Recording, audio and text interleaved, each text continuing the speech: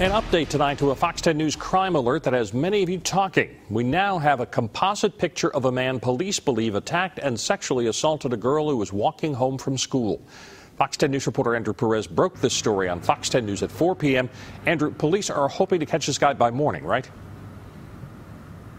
Oh, yeah, no doubt about it, Bob. This guy is public enemy number one right now. The composite picture, it was actually made on a computer program which allows police to make a whole different face using bits and pieces of a bunch of other pictures. It's a very valuable tool police hope will get this guy off the streets.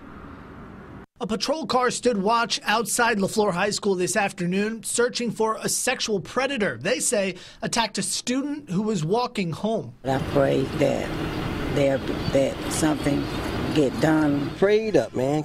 Just pray all the time. So I hope it don't never happen to anybody else's family. Despite the concerns, police say they need a little more than just prayers. Take a look at this photo. It's a composite picture the 16-year-old victim helped police put together.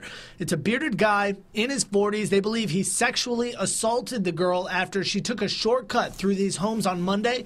It's a popular cut-through only locals say they know about. Oh, probably is familiar with the area. I really want to know because I just heard about it this morning. The program police used to make the composite is Calm Photo Fit in color. Check this out. It's got some pretty dead-on results. Examples of other composites and actual suspects side by side. Police pull from a database of real pictures. Billions of combinations are possible. Program designers say you build the composite using 5 basic components: different foreheads, eyes, noses, mouths, and chins. The resulting composite looks like people, not sketches. It's a valuable tool, law enforcement says, gets results. Police say they now need the public to step up. Get this guy off the streets. You want to be safe in the neighborhood, not being in a neighborhood where you can't walk and later go home safely. Yeah, now we need you guys to pay really close attention. Police are asking anyone with information to come forward. You can remain anonymous.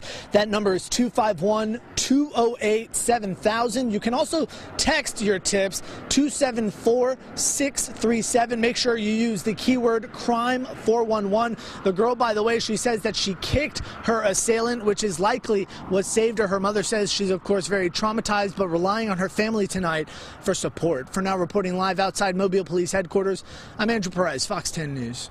Thanks,